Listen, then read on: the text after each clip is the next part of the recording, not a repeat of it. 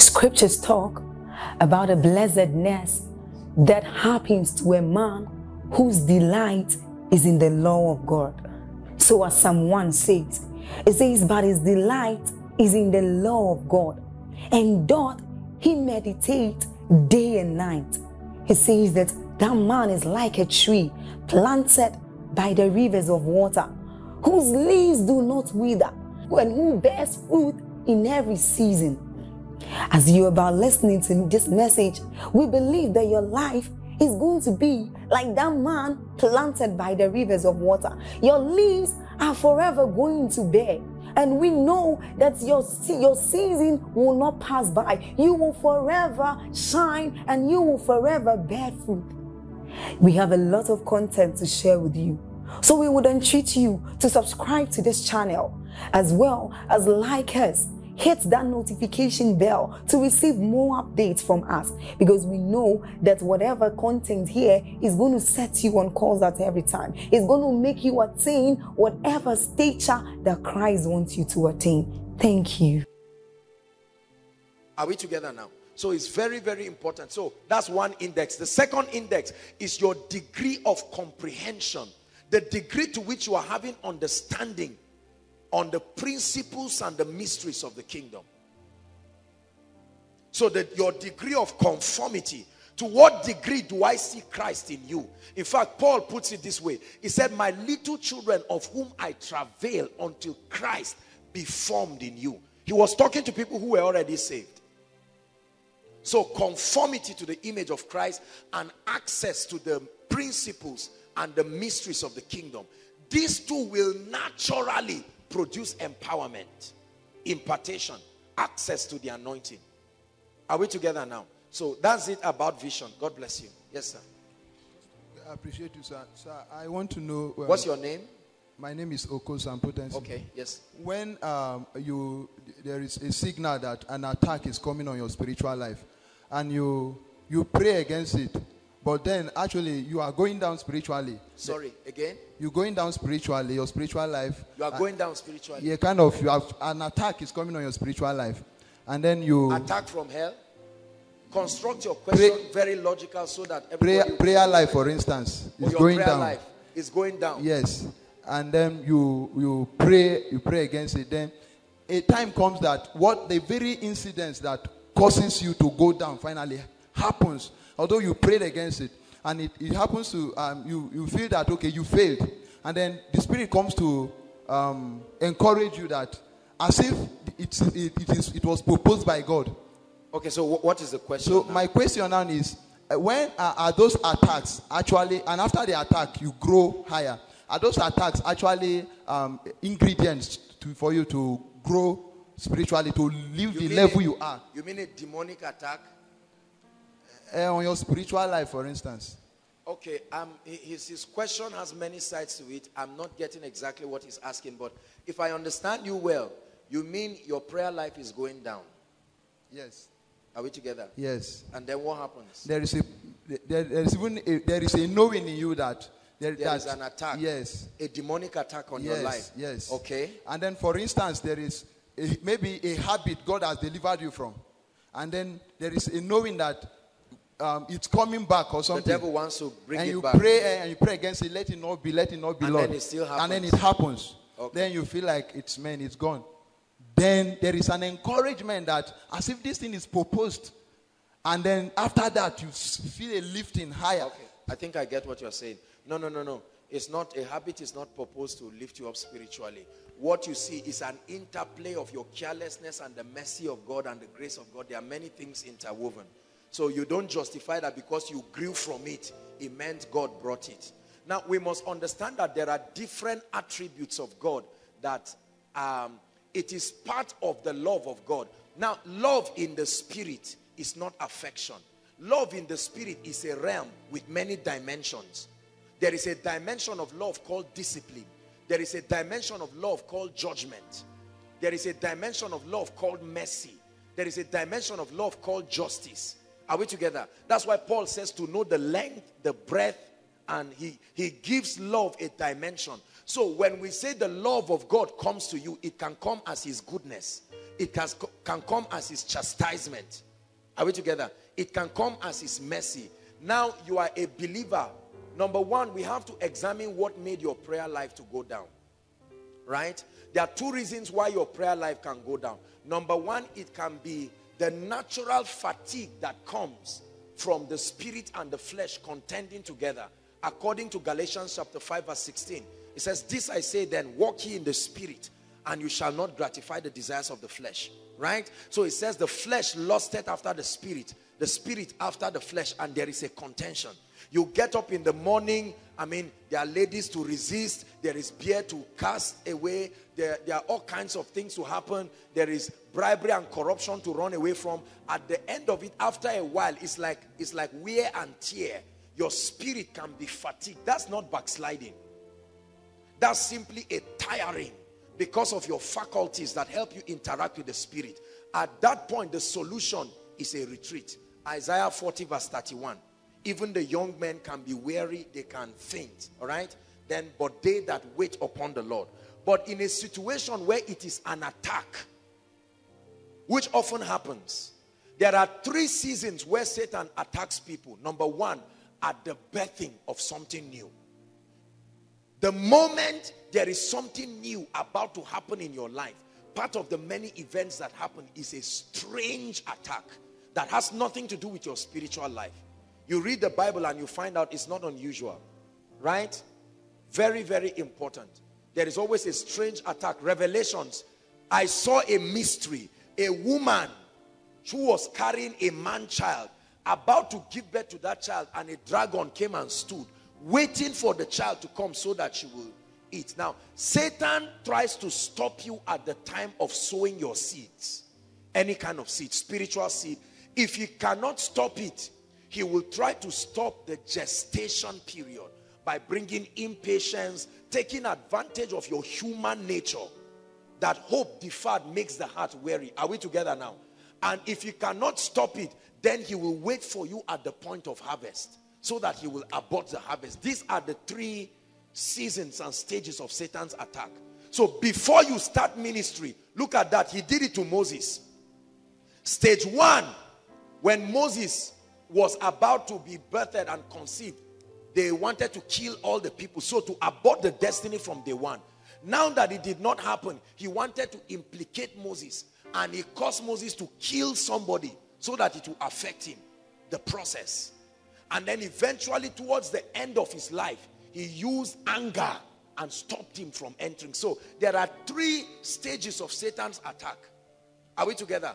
We see that even in the life of Jesus.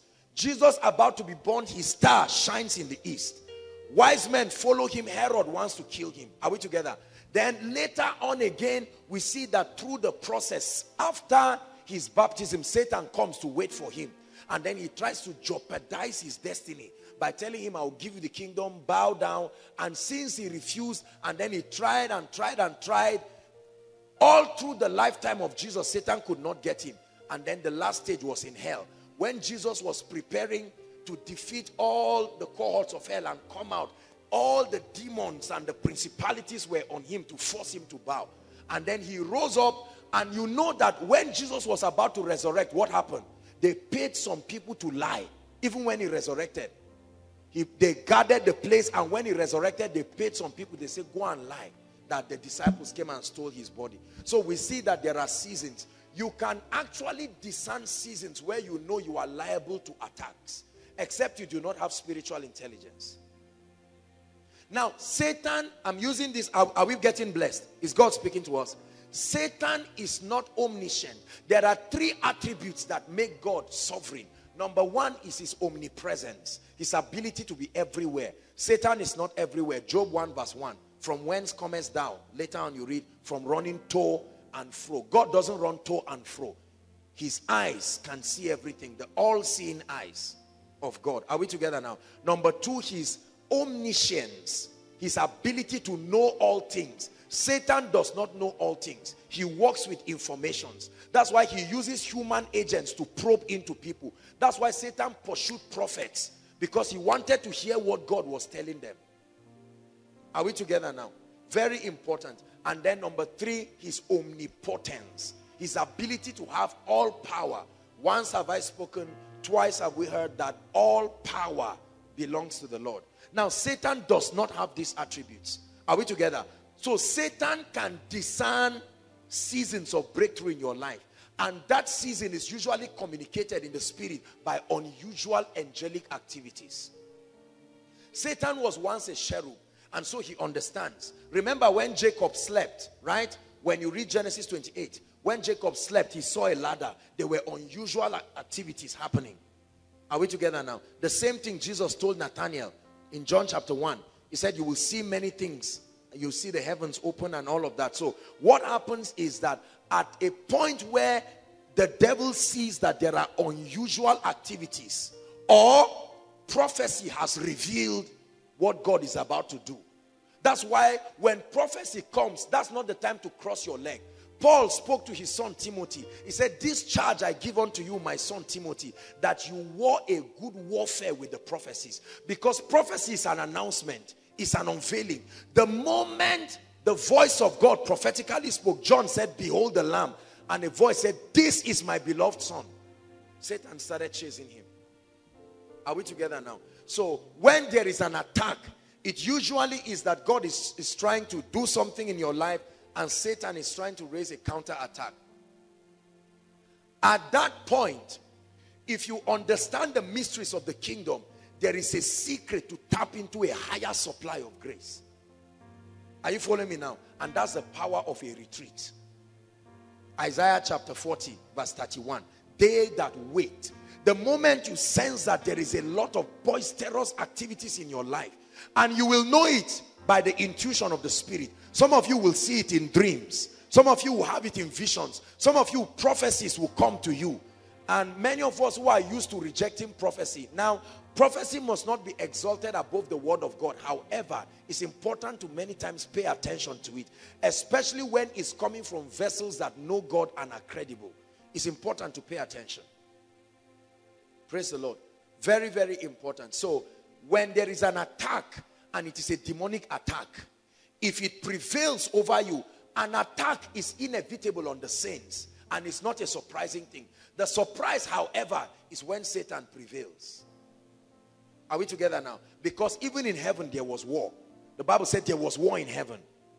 That dragon, Lucifer, he rose, and Archangel Michael also rose, but Satan prevailed not. There was no place found for him, and he was casted to the earth.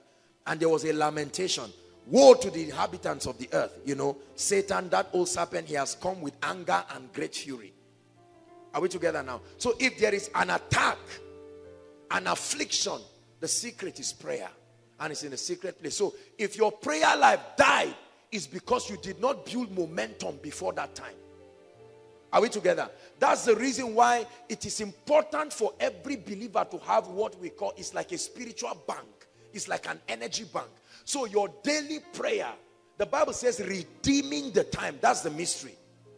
There are two words that are used time in the Greek. There is chronos and there is kairos. Chronos is the passage of time. Kairos is an opportune time or a set time. The Bible uses these two words in the book of Psalms. It said, thou shalt arise and have mercy upon Zion, for the time, chronos, to favor her. Yea, the kairos, when you translate it to Hebrew, the set time. Are we together now? So there is a set time, an opportune time, where major things happen between heaven. There is serious business between you and heaven. And at that time, the devil knows, and he will launch attacks. So what you do is you build a spiritual fortification, both spiritual intelligence and capacity in the place of prayer, so that at such time, it will sustain you. The Bible says if you turn aside in the day of battle, what was wrong? Your strength, your spiritual strength now is small. So if you fell in that attack, it's because your strength was small. Are we together? Let's assume, let's use something, maybe pornography. Are we together now? And it's something God had delivered you from. And you sense that the devil is trying to drive you again into pornography. Are we together now? And then you fell to it. That falling is not a test. That falling is not the furnace of affliction we are talking about.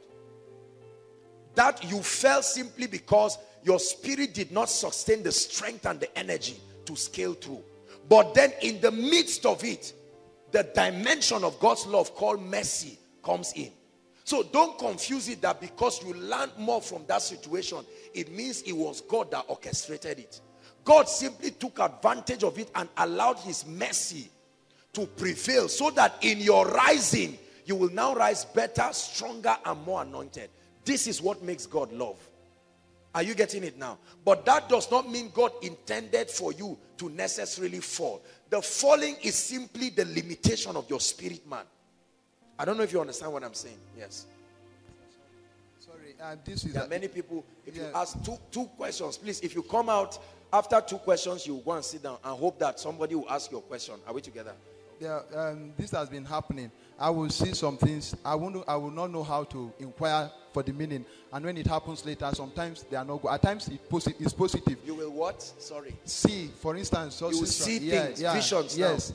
Now, like there was a time I saw myself traveling with a lady. And when it came, I didn't understand what it meant. When it came... You were traveling with a lady to a vision. To a place, yes. When it to came where? To a place, I didn't know we were going to a place. Okay, no location. The reality was that the person was under attack, and I was the one to lead her to the prayer place. And that was you held her and you were taking her to a place. Okay. That's where she got her this thing. But I didn't understand the meaning then. Now, recently, I saw a lady, my classmate, pick a bag and was traveling. I didn't know what it meant. The next day, she actually told me she was traveling to a place. I said, what for? She said, somebody just died there. Now, I understood that maybe if we had prayed about the journey and all of that, if it was a bad one. So how does one, my question is, how would one know the meaning of the pictures you are seeing at the time of the vision to help your direction in prayers? Okay, God bless you. Now, there are 2 things here that I'll attempt to respond to. I don't know if we understand his question, but after this, we'll take 3 people from outside before we continue. So protocol, help us. We'll get the 3 people from outside who have questions. Please, you see how time is going. If you come and you ask a question that doesn't make sense, we have agreed as a congregation that we're sending you back. Please, we intend to grow and we want to redeem the time. Are we together? So please, before you come, make sure you are prepared not to disgrace yourself. Are we together? Ask questions. Seek counsel with your neighbor whether your question is constructive enough. Yes, please. Please, so that you don't come out here and waste our time. But the gentleman was saying something that I consider to be important. Now, I think the biggest error in the prophetic is lack of spiritual growth to contend for accurate interpretation. The problem with the prophetic or visionary encounters, usually 3 of us can see the same thing in the spirit, but it does not mean the same for all 3 of us. Are we together? Now, that's the problem I have with books that say, if you see a chain, it means oppression. What if it's a chain watch that I saw? What if it's a necklace to mean an ornament of royalty? You can't just say, I saw a chain, it means I'm under attack. I remember a lady years ago who was pressing into God. And when she got to that dimension, another lady had a dream about her and saw her naked and came and met her and started lambasting her and said, you are walking in immorality. What kind of nonsense life is this? You are giving us an impression like you are serious with God. Now your secret has been revealed. And the lady was depressed and she came and met me. That nakedness was a message in the spirit that she was becoming intimate with the spirit. But it was wrongly interpreted. 3 of us can see a finger in the spirit. For one, it means warning, stop what you are doing. For another one, it means direction, come up hither. Are we together? For another, it means I am blessing the works of your hands. We all saw the same thing. So it is wrong.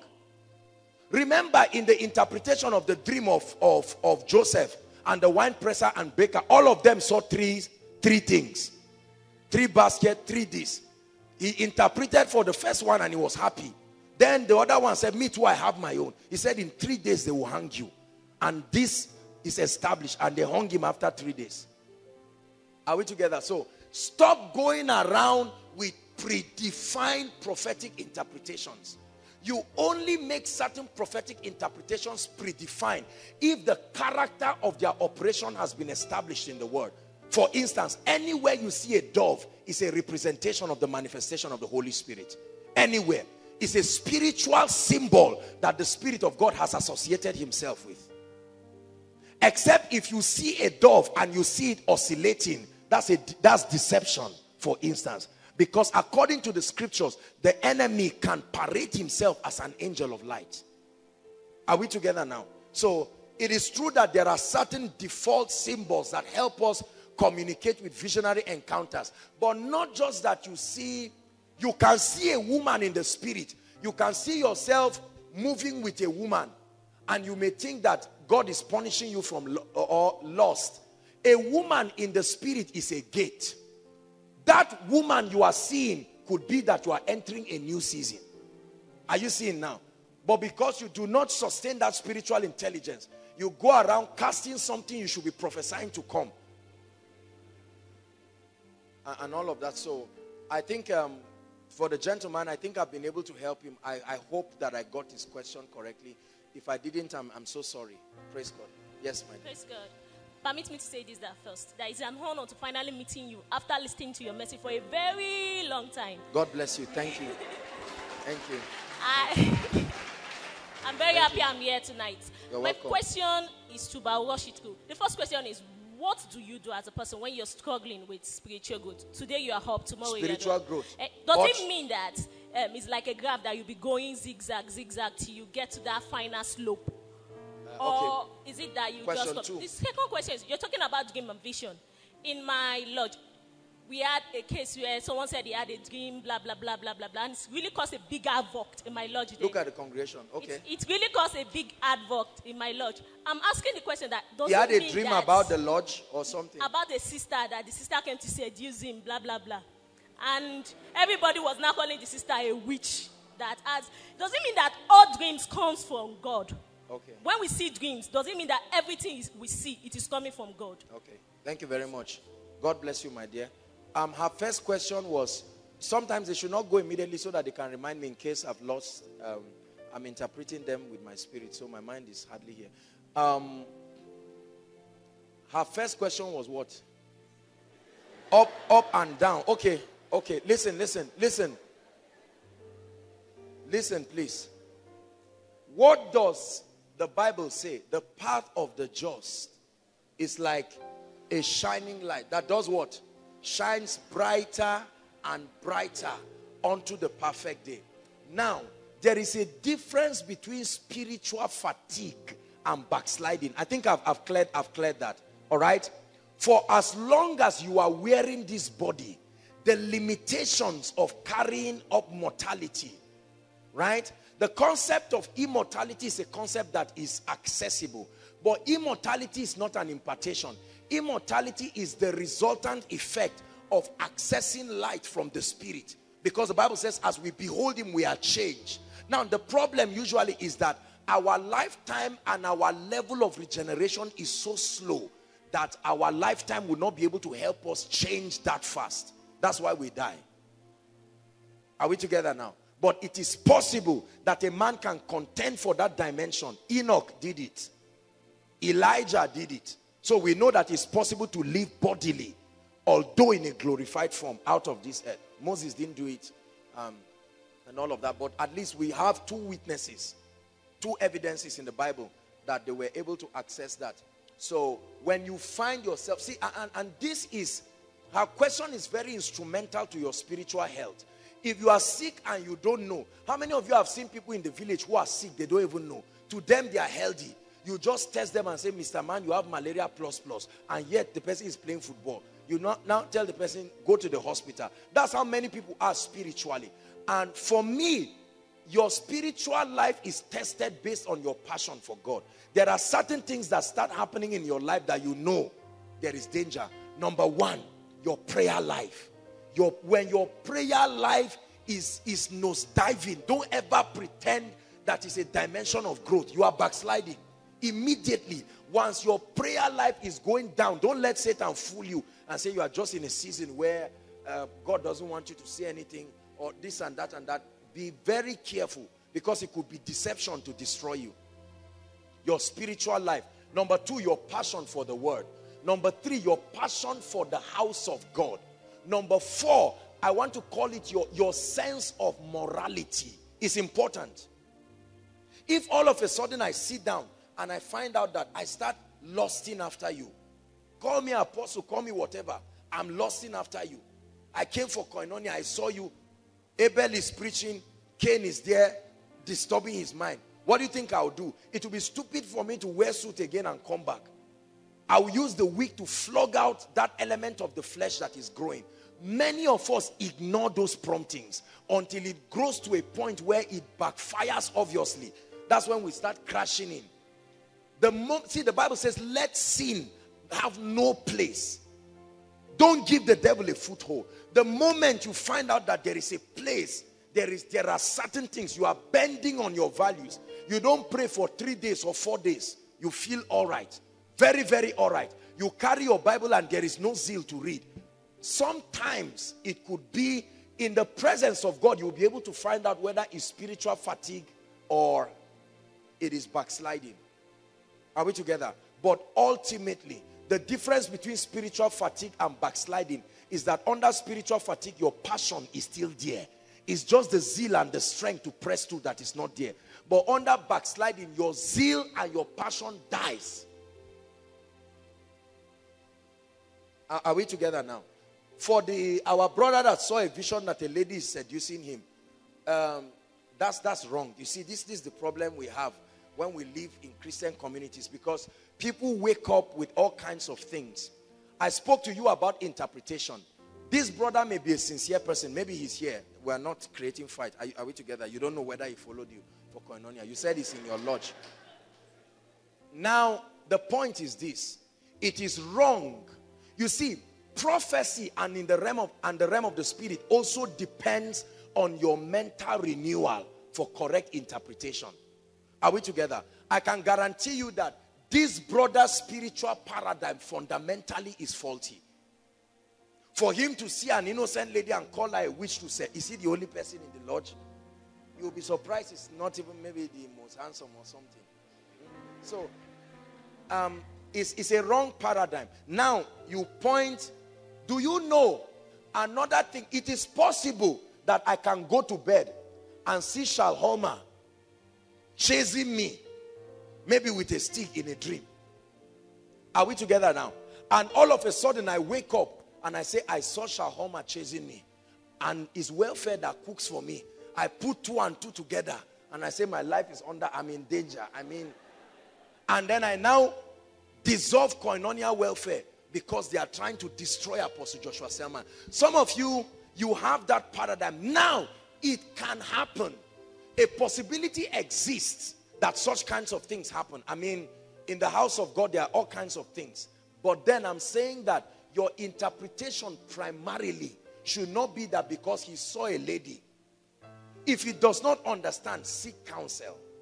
There are spiritual puzzles that we put together. You must let scripture interpret your encounters. Are we together now? In the Bible, women seduce men. What was the progression of the seduction? Samson was seduced.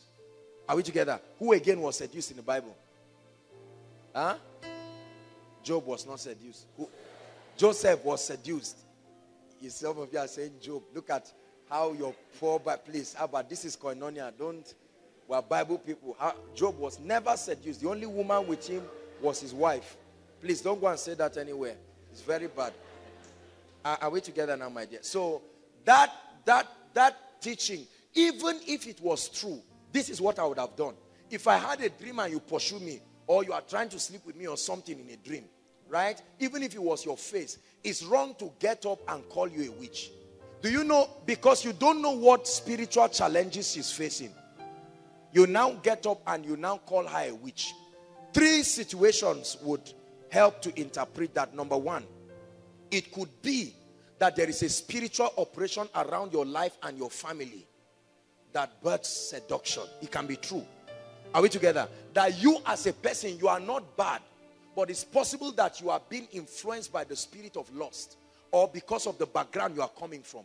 And so it will happen in the similitude of your face, disturbing that person. Are we together now? And so you will feel bad. Number two, it can be the spirit of confusion. The devil masquerading to now cause confusion. Are we together? So he will now use your face. Just like you saw your father quarreling you. You saw your mother beating you. You just got up and said your mother is a witch. Anybody, whether my father or my mom. The woman is innocent. You find out that we keep calling people witches and wizards who have no business with witchcraft. However, 80% of them are being influenced by spirits that operate in the character of what they were accused of. You see that? So, whoever he called a witch, I can guarantee you is not a witch. Please, she left her father's house to also come and do NYSC. She's not a witch. She may not be spiritually strong and all of that, but she's not a witch. It may be wrong. So go and comfort her. The brother, what he saw, when you have encounters, you are not guaranteed to have interpretation for them. But one thing you can do is blast in tongues sufficiently until your spirit man gives you a note of peace. At that point, you know that whatever is the issue, whether calling it forth or driving it away, it has been settled. It is for that cause the Spirit of God makes intercession for us. I cannot tell you that every encounter I've had interpretation for. In fact, some of them may be years in the future. As I grow spiritually, or I have other encounters that piece them up together, I now see the message. But in the interim, every time you wake up from an encounter, praying in the Spirit is the way forward. And you pray until there is that check in your spirit that whatever it is been settled. You understand? So that's what he should do. God bless you and increase you. Okay, straight to the point. We have, okay, let's have one or two more people. Two more people.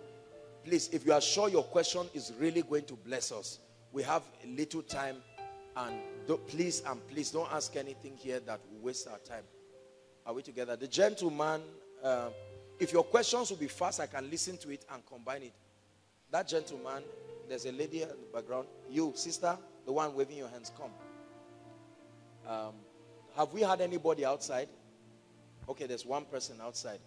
Okay, one usher, come. You're a worker, we love you, come. Okay, so quickly. Good evening, sir. How So are in you? a process whereby... Don't look at me.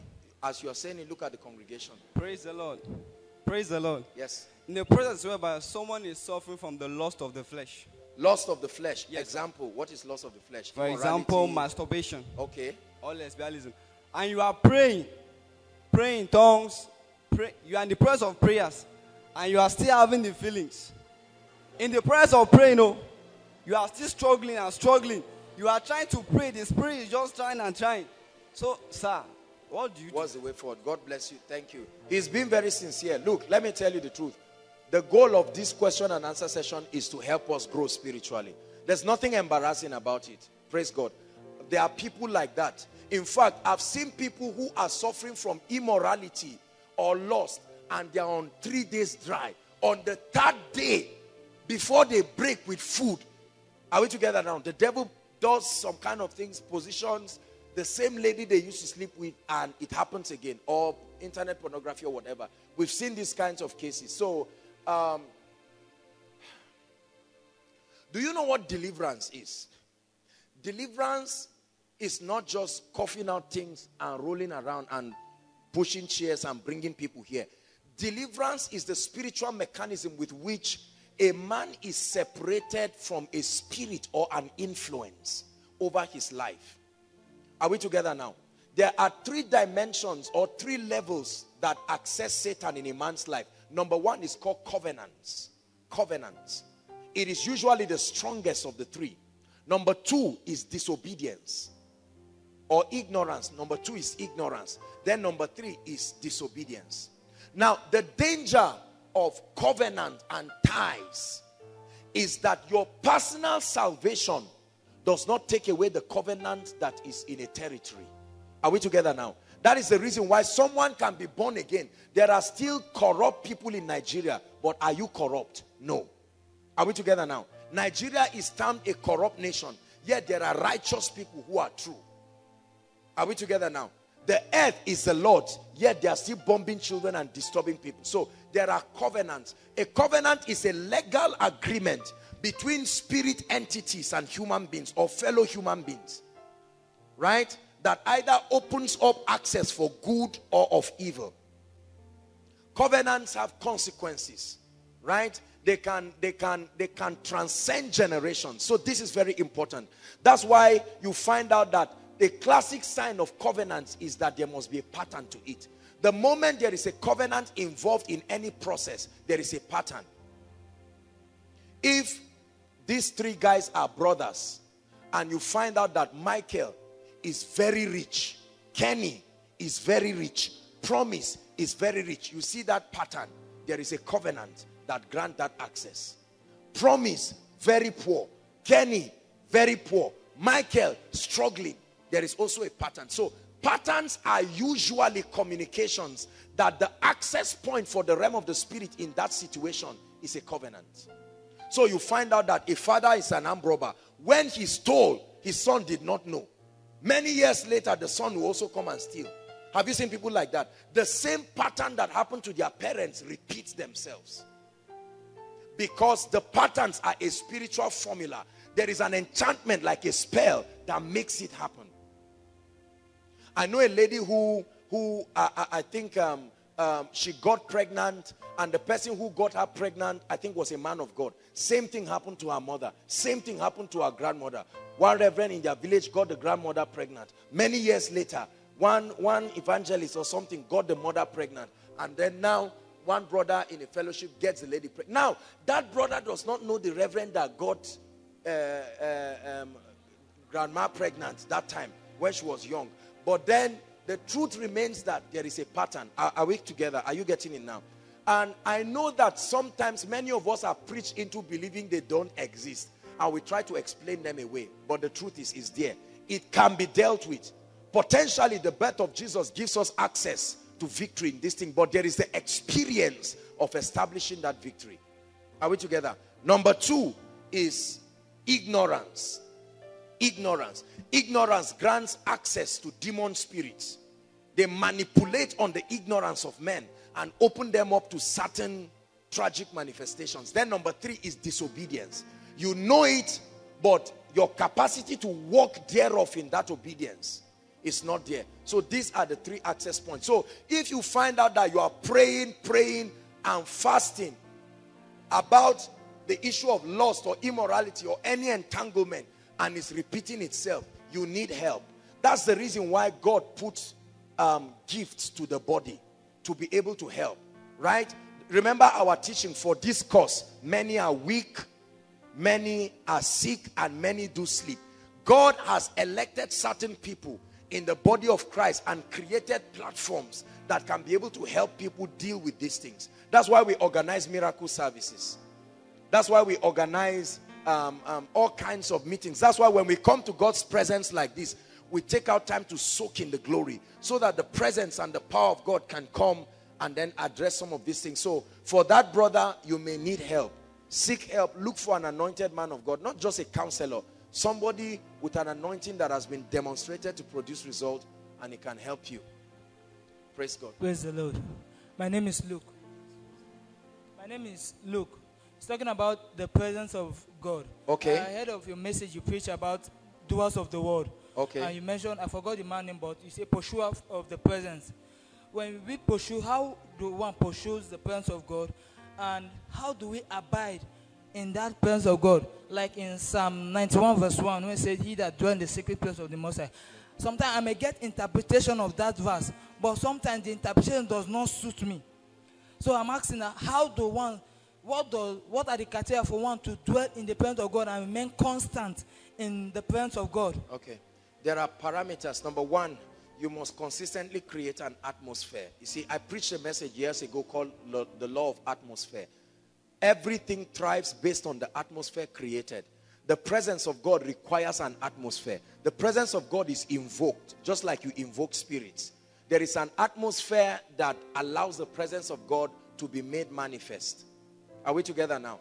Worship is one key that opens up the presence of God. Your passion, Your love towards God. In other words, you're prioritizing him.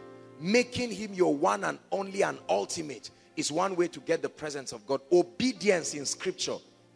He that keepeth my commands, John 16:21, I think I'm right. Or 14:21. He that keepeth my commands, he it is that loves me. And I will love him, and my Father will love him, and we will come and manifest ourselves to him. So the love of God is very, very important. Yes, my dear. Praise God. I'm Precious Moses.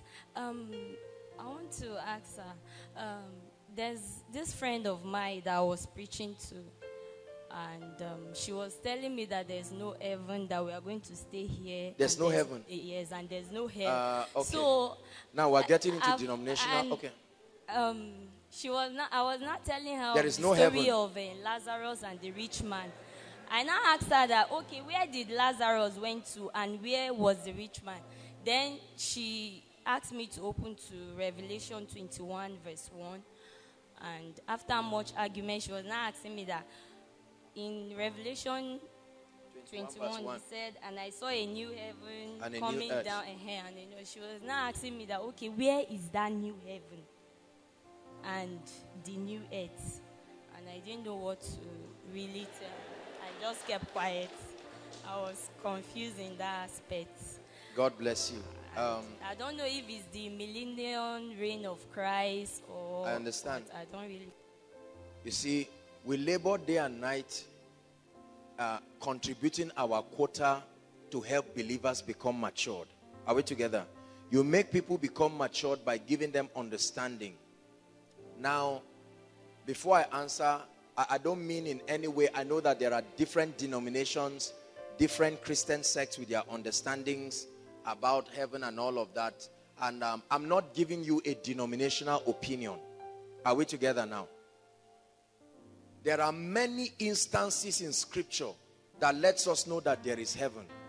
Are we together now? Very, very important. I think that it doesn't make sense to begin to make all those arguments. Genesis 1 verse 1, the very first verse in the Bible. In the beginning, God created what? And the earth.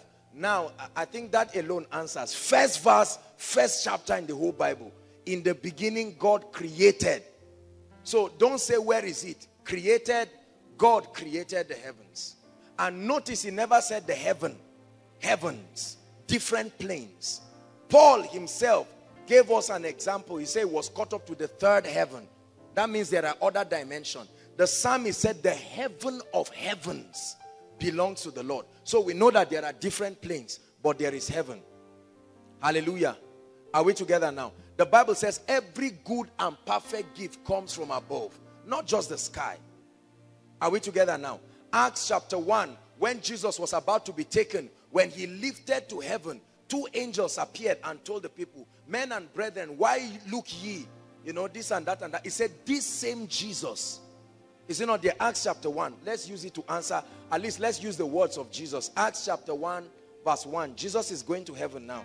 And he's speaking to us. Or the angels are responding. Acts chapter 1. I don't want to quote it wrongly. Verse 10.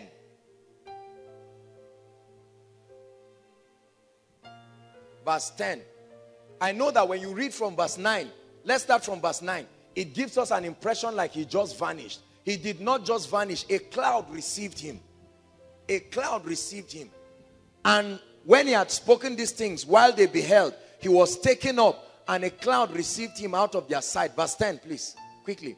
And while they looked steadfastly towards where? Heaven. As he went up, behold, 2 men stood by them in white apparel. Verse 11. Which he also said, ye men of Galilee, why stand ye gazing up into heaven? This same Jesus, which is taken up from you into where? Into where? So we know that heaven is the habitation. The heaven of heavens is where Jesus himself lives. There is a place, a spiritual location called heaven. It says, shall also come in like manner as ye have seen him go into where? Heaven. Are we together? So that issue of saying there is no heaven is not true. Please, the Bible does not negate that. The fact that there is heaven. The Bible clearly tells us in many instances, Old and New Testament, that there is heaven. Jesus himself, I want to give you the ultimate proof now. Jesus himself made us to know that there is heaven. In Matthew chapter 6, when he was teaching us how to pray, he said, our Father who art where?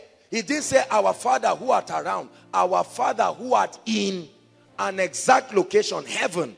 From that point, we hallow your name.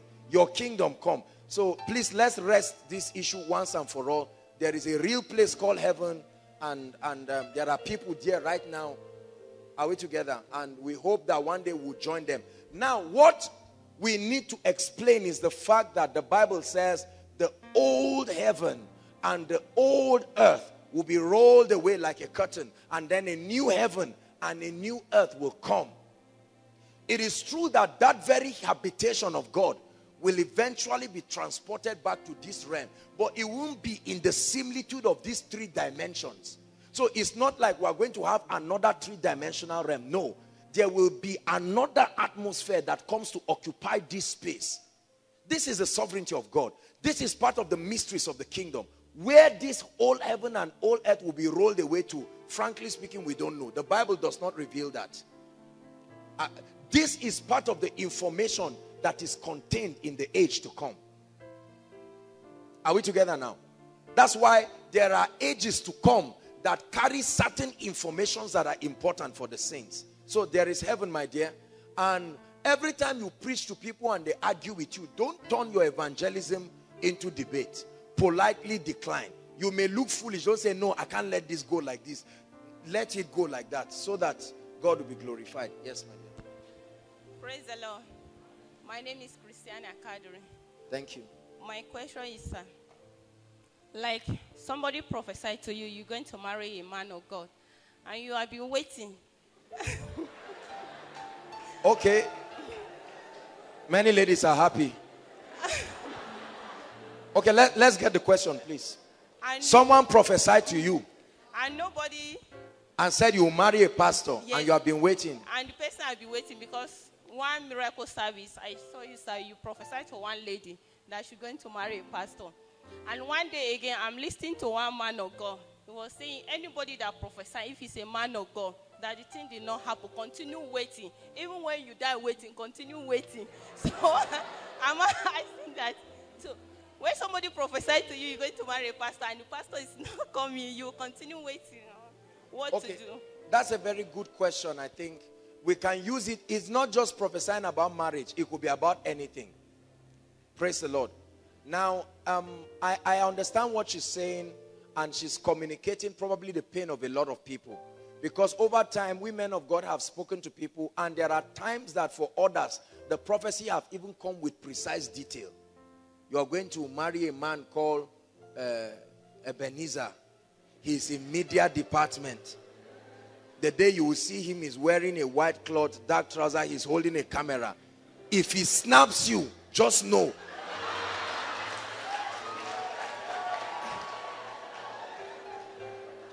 Now, come Ebenezer. Now, Ebenezer. Come now, Ebenezer. Now, Ebenezer, you now come for koinonia.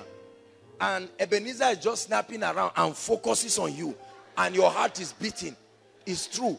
Ebenezer snaps you and goes to marry somebody else. Are we together now? And now you are waiting and you are frustrated. Now, there are three things here I want to explain. I know we have all laughed, but let's listen closely now. The Bible says that even the ministration of the gifts must be done according to the measure of grace. Are we together? Two of us can be prophets, but the grace, the access to authority and strength, the spiritual ranking that authorizes us in the dispensing is like you have two doctors. One is just doing his housemanship, another one is a consultant. They are all called doctors, but are they the same? They are not the same at all. Are we together now? This is how it is spiritually. So when there is the ministration of the word, notice sometimes when you see me wanting to talk to people, I call people out by the Spirit and I just keep quiet. because of what the Lord is communicating to me. Sometimes it's like a feedback mechanism. I'm checking in my spirit to make sure that this is not an interplay of the flesh, and to also make sure if God wants me to reveal it to them. Sometimes you see me and I talk to people. I take away the mic because the information is very sensitive and is something that can be embarrassing. Are we together now? But let me tell you sincerely. Let me tell you this sincerely.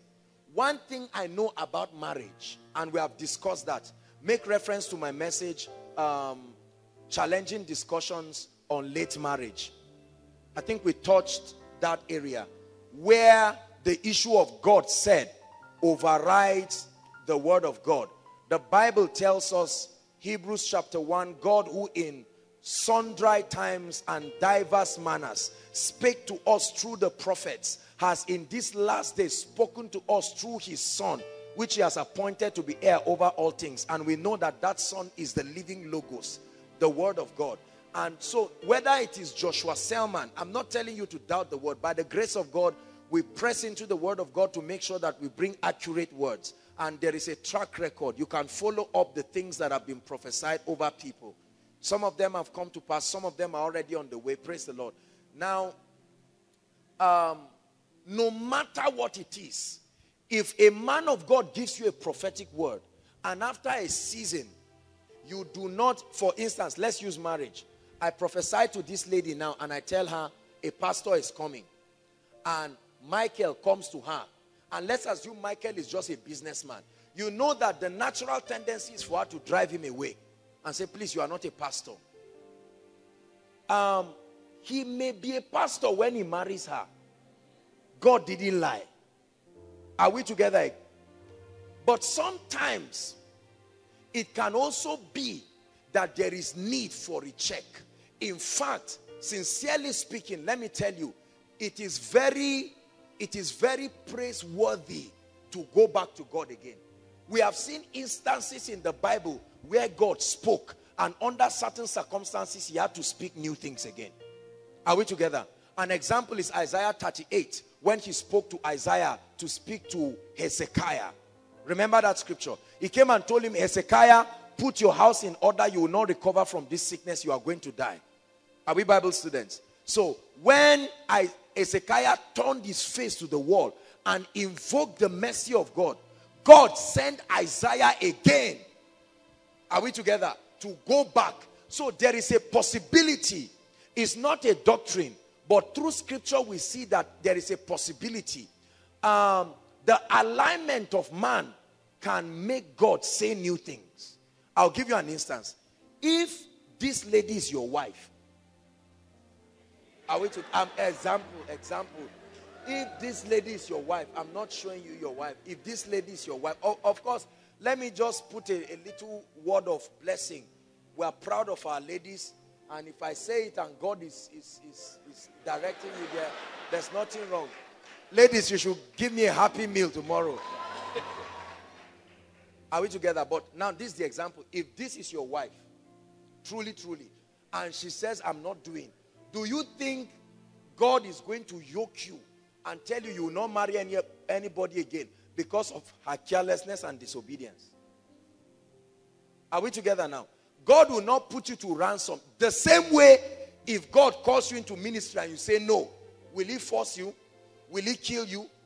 The same way he tells you that you should surrender all to him. When you refuse, he will not force you. There's hellfire already to settle that issue. So he will not force you. Please, I want us to understand that the plans of God can change. It's his purposes that are eternal. This is a revelation that will deliver many of us right now.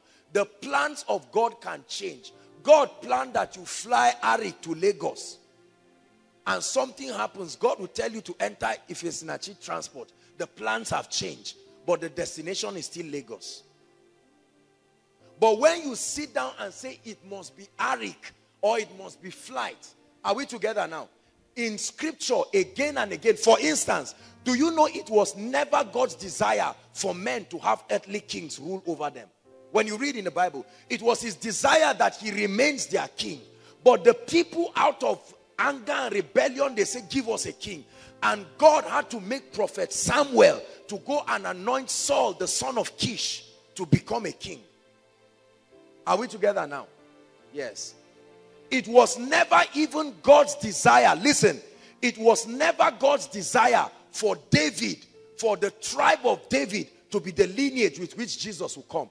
It was supposed to be Saul. Are we together? But Saul made a costly mistake that costed him that opportunity. Remember when he went and he was giving the offering by himself? They asked him to wait for the coming of the prophet, but he could not wait because the people were murmuring. And being a king, he was not a priest. Are we together? Because in ancient times, there were kings, priests, and prophets. They operated in different dimensions. Occasionally, the priests were also the prophets, like we have in the case of Samuel. He was both a priest and a prophet. Are we together now? And so in that incident, Saul now he made sacrifices. And while he finished, Samuel just came. And Samuel told him, you have done foolishly. He said, if you had waited for me to come and offer the sacrifice, God would have established your throne forever. So it would not be the lion of the tribe of, or the root of David. It would now be the root of Saul. Again, we see that the first person God called in the Bible was not Abraham. The first person God called in the Bible was his father, Terah. Terah was tired and he said, I'm not doing. And then God looked for Abraham. Are we together now? So that's very, very important. I think that we need to understand this. My dear, even if it's me that prophesied to you and you are tired, come and meet me. Come for counseling and say, let's hear God. Let's pray about this issue again. Especially where there is a God-fearing, very serious and responsible brother who is ready to marry and is coming around you. You are hanging the person while waiting for the pastor to see if the pastor will come or not. Don't dilly-dally. Find the man of God. If the person who prophesied to you is still within reach, find him. If you discern pride and arrogance in him, that he's embarrassed to recheck whether his hearing was correct, go and look for another man of God to speak to you. Are we together now? I know there's a lady who came one time, I think from Port Harcourt, coming to confirm because a man of God described somebody, a fair person, and she had been waiting. And there was somebody who really loved God. When she came, I prayed for her and I said, I wish you a happy married life. And they are married now, happily married to the glory of God. She would have been waiting forever for a yellow person to appear. So, praise the Lord. Let's celebrate Jesus.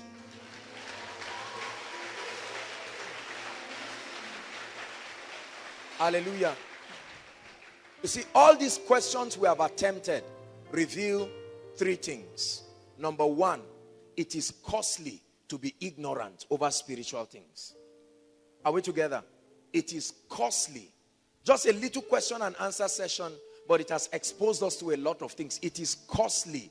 I trust that with this little question and answer session, it has activated our appetite for more of God. You see, if you do not understand scripture, you will be deceived in many ways. You notice that every question I attempt to answer, I show you a scripture to support it, because you cannot afford to answer questions with opinions. And you will not know God's opinion if you don't study. Study. Study to show yourself, the Bible says, study to show yourself approved. A workman that needed not to be ashamed, rightly dividing the word. Praise the Lord. Psalms 82 from verse 5 says, they know not, neither will they understand. He said they grow up in darkness and the earth is out of course. So it is important for us to be good students of the word. Not religiously studying it, but studying it with everything that we have. Hallelujah. Number two, corporate fellowship is very important. It's part of the principles and the requirement for your spiritual growth. You can see that a platform like this has afforded us an opportunity to know more and to learn a few things to strengthen our spiritual life. Psalm 133, how good and pleasant it is when brethren dwell together in unity. It is like the oil that comes from the head of Aaron, right down to his beard and to his skirt and all of that. He said, dear, God had commanded the blessing.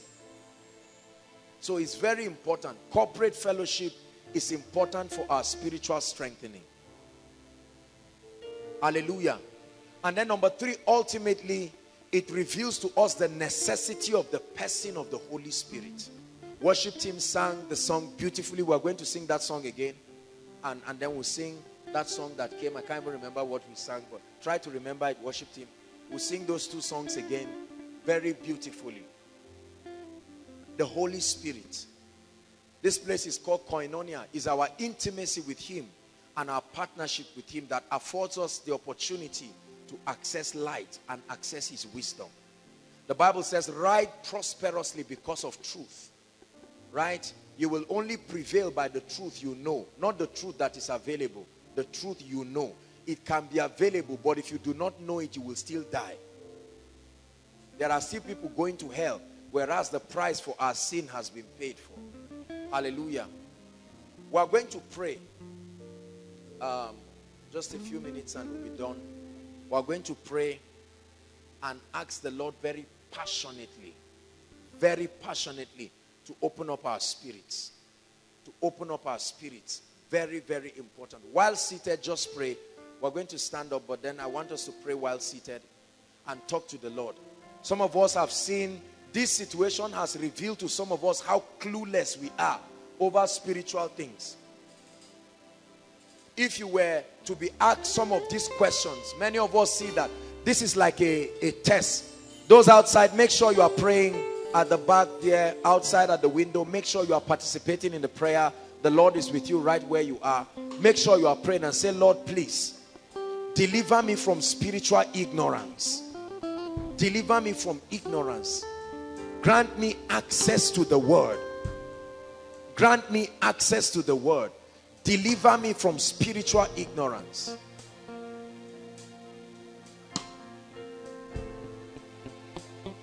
Lord, I want to be furnished, grounded in the truth. The Bible says that He gave unto some apostles and prophets and evangelists and pastors and teachers. It says for the equipping of the saints. The equipping of the saints. That they, the saints now equipped, will do the work of the ministry.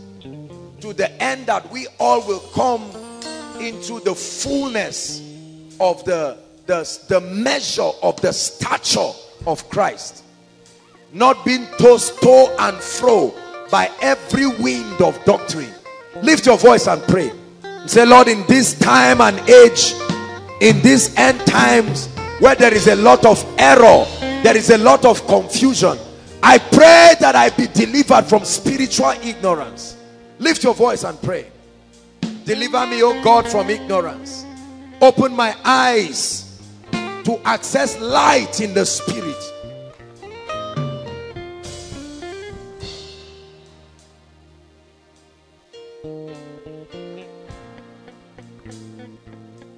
Deliver me, oh God, from spiritual ignorance.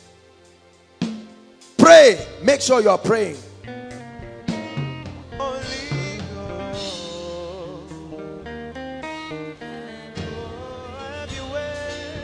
Deliver me, oh God, from spiritual ignorance. It's dangerous in these days not to lack the knowledge that you need.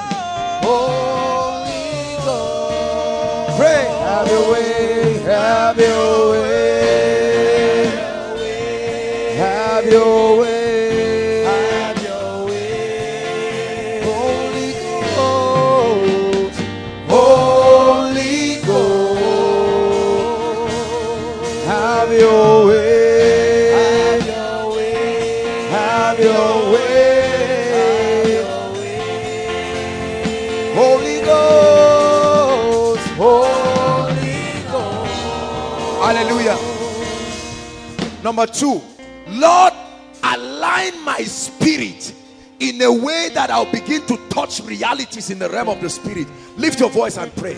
Let there be a programming in my spirit. Let there be an alignment in my spirit, man. Have your way.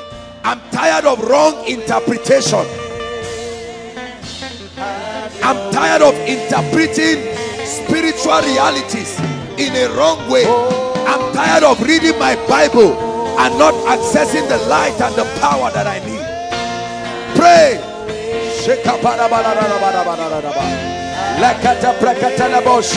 Align my spirit. I cry for an alignment upon my spirit, man. Have your way. Have your way. Holy Ghost. Holy Ghost. Have your way. Have your way.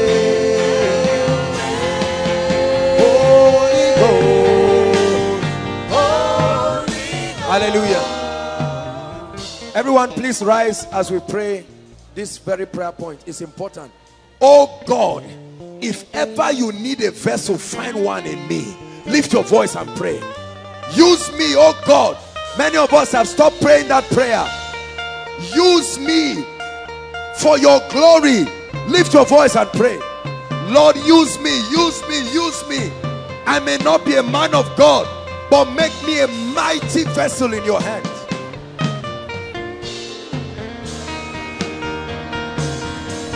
Oh yes, have your way in my life. Have your way in my life. Use me for your glory, as an agent of deliverance, as an agent of transformation, as an agent of healings, miracles, signs, wonders.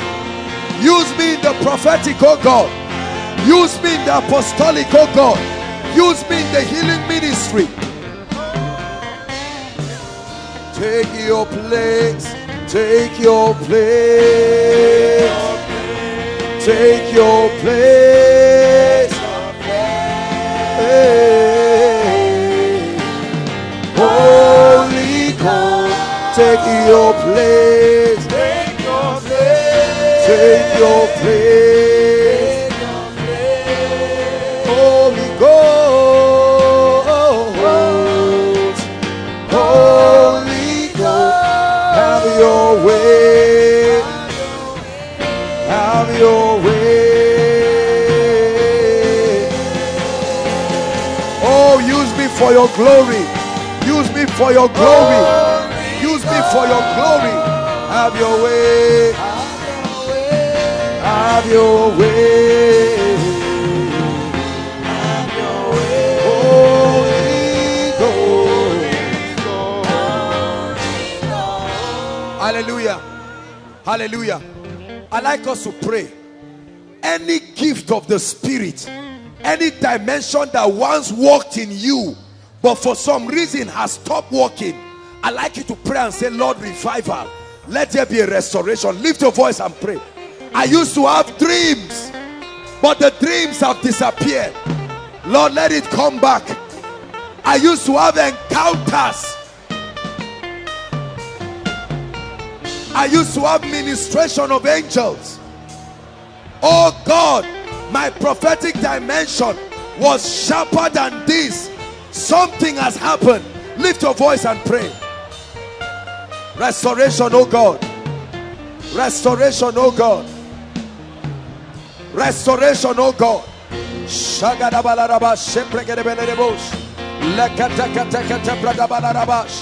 Restoration, oh God. Restoration of the gifts of the Spirit. Restoration of the wisdom of the Spirit. Restoration of passion. Passion for God. Restoration of passion. Restoration of hunger. Spiritual seriousness. Hunger for Bible studies. Hunger for prayer. Hunger for fasting. Hunger for the house of God. Hunger to see his kingdom come. Take your place. Take your place. Pray it from your heart. Holy Ghost. Holy Ghost. Take your place. Take your place. Take your place.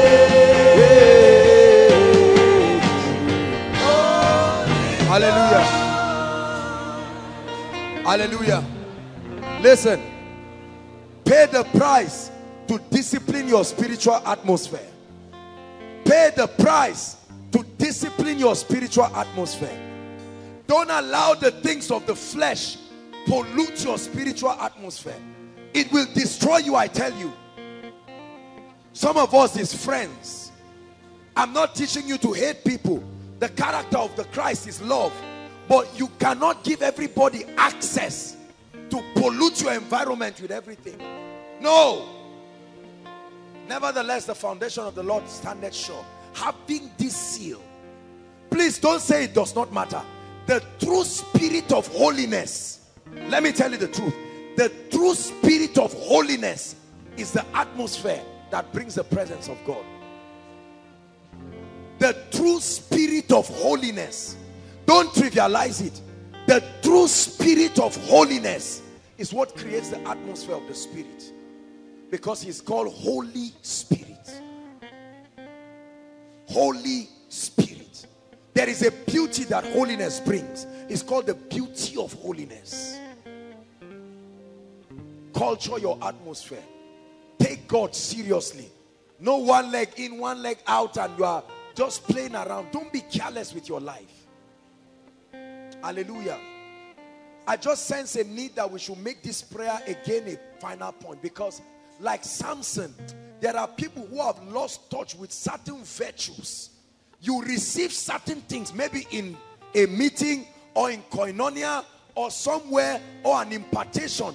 A man of God laid hands on you and activated spiritual possibilities. But some of us, you did not know how to fan it to flame. There are some of us here, the level of the prophetic you should be walking in now, if you were consistent with God, you would have been walking in notable levels, but you are still at that level. There are some of us, the level of the teaching grace, if you were only serious with the word, you read your Bible once in a month, but look what you are doing. Imagine if you read it every day. Hallelujah. He said, cast me not away from your presence. Take not your spirit from me. We need that restoration. And we're going to pray. Make this prayer personal. Listen, you know where you are slacking in the spirit. Don't feel condemned, but you must sustain grace to catch up. Some of us is our prayer life. There's really nothing left here. Some of us is our word life. You are a prayer machine, but your word content is low. So there is wrong interpretation to your spiritual things. Hallelujah. Lift your voice and pray. Lord, a restoration. Mention the area you want him to restore you.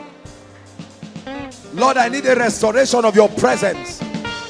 I used to carry heavy weights of your presence. Everyone who came around me felt that presence. But for some reason, oh God, I've lost it.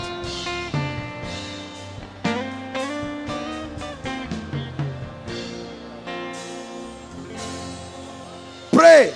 Restoration. Shabalabalabalabalabalaba.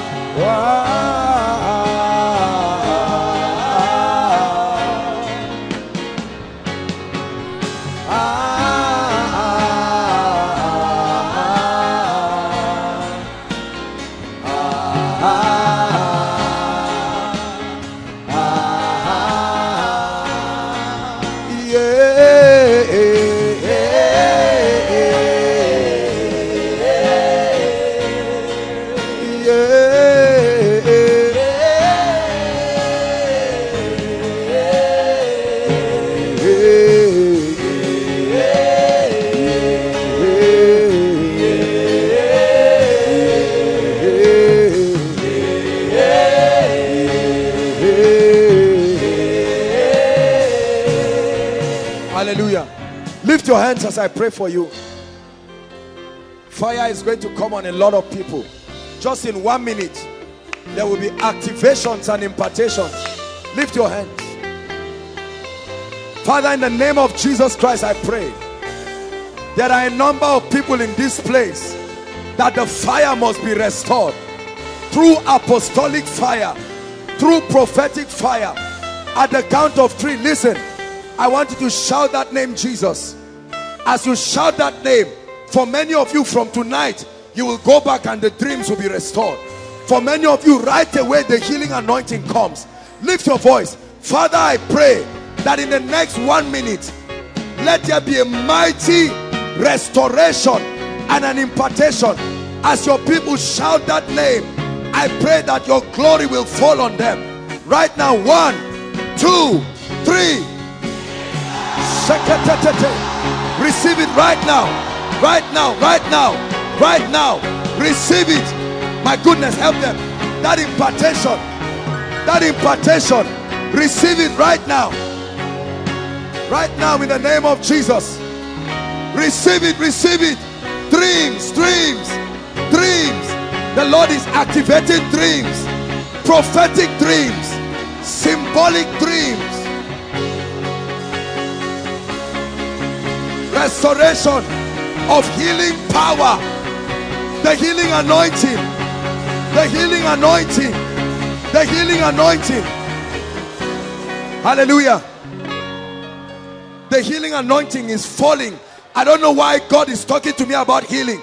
The healing anointing, receive it right now. Lord, where are they? Where are they? Where are they? Take it. Take it now. Now. Now. Now. The healing virtue. I release it from the Spirit. Power to heal. Power to heal.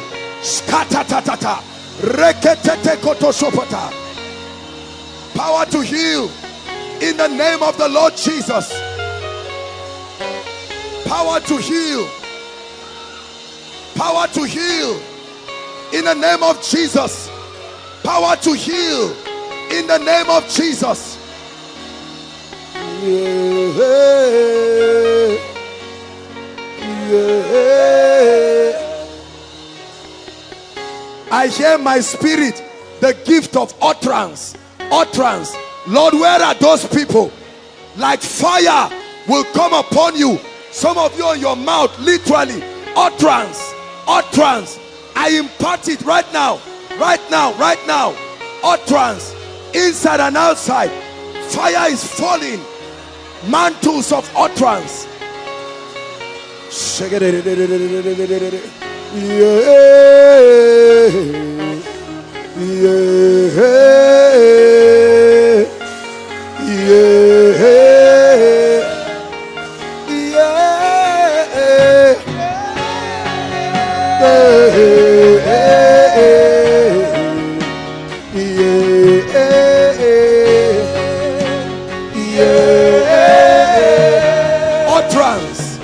Utterance, utterance, utterance, capacity to speak the counsel of God.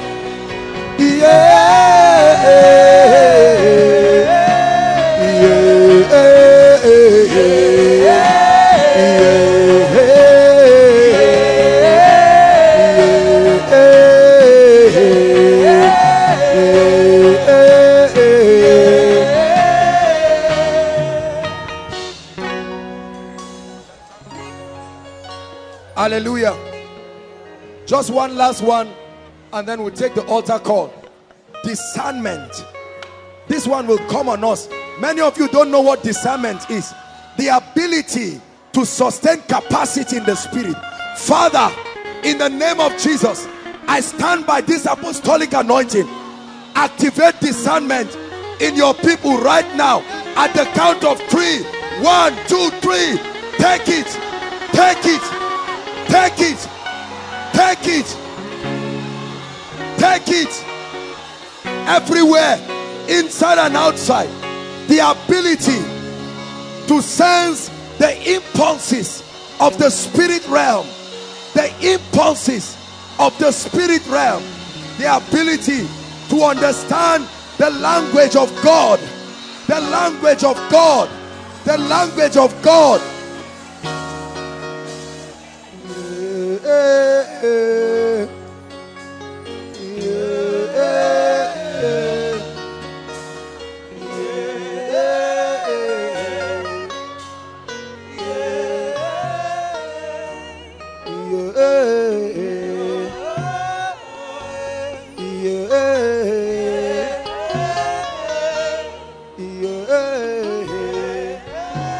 Hallelujah. Please keep standing. There are people here who have never given their hearts to Jesus Christ.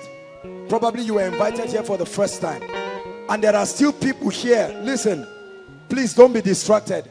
Those under the anointing, just leave them, please. There are people here who are saying, man of God, I want to make it right with my maker tonight. I love him.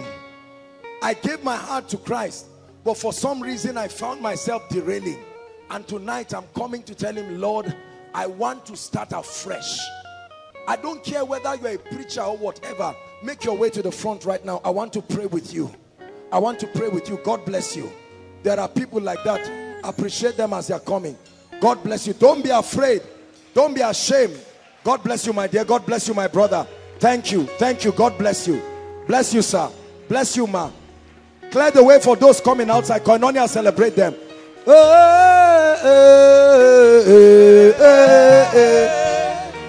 Come, keep coming.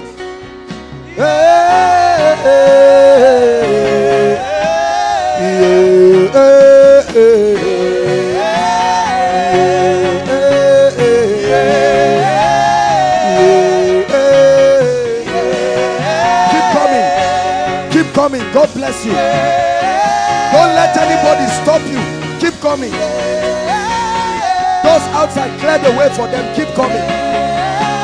Don't let any devil stop you.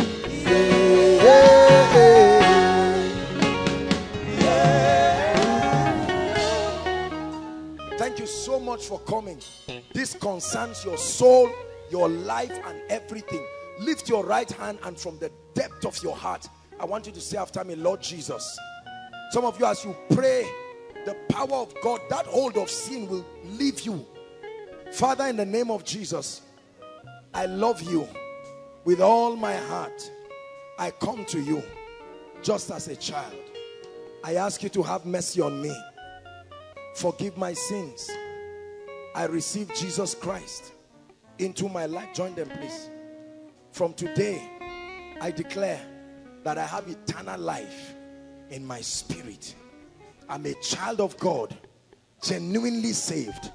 From today, the power of sin, of Satan, and the flesh is broken over my life.